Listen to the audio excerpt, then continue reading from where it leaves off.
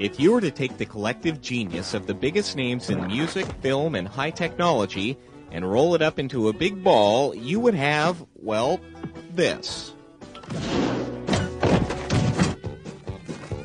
Meet Clayman. He is the first offspring of DreamWorks Interactive. DWI, as it's called, is the joint venture between Microsoft and DreamWorks SKG. Steven Spielberg, Jeffrey Katzenberg, David Geffen, and Bill Gates joined forces to produce interactive entertainment software. The significance is, basically you've got these big names, and especially with Spielberg, you have the talent pool that he brings with him. The Neverhood is DreamWorks Interactive's first release. While everyone else is using 3D graphics, special effects, weaponry, and blood and guts, DWI is using clay. Which casts real shadows, has real highlights, has real fingerprints on it, and real bounce lights, and kind of has more of a believable effect.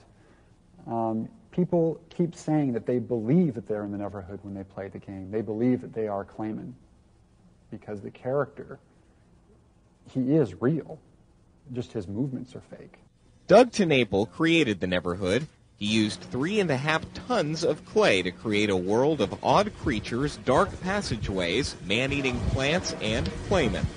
Clayman, the unlikely hero who you, as the game player, help to defeat the evil foe and restore benevolence to the Neverhood. Steven Spielberg says he's thrilled with how the game turned out. The Neverhood is a wonderful adventure, but it's also a zany adventure.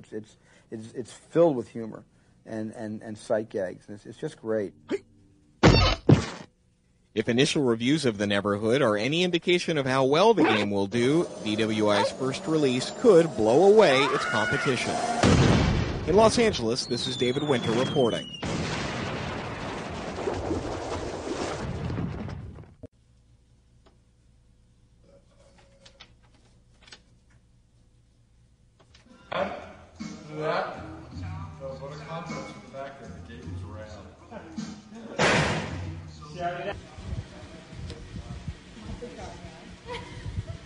Bob the car guy.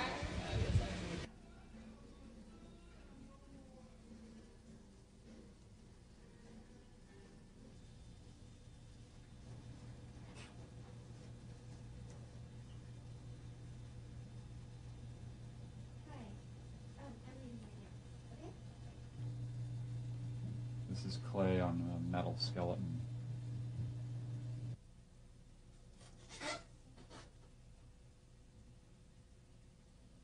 Mm.